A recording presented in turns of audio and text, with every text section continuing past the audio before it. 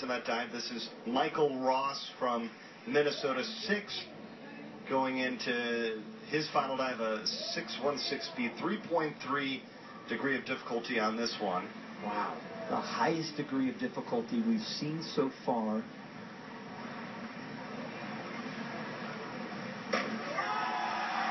Well, it was a good dive. It wasn't a great dive. You know, there's not necessarily a time limit that they have to have, but you have to demonstrate control on that arm stand. It seemed like he did.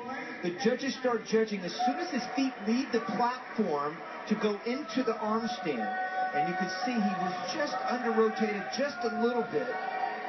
Just a little deficient on the entry.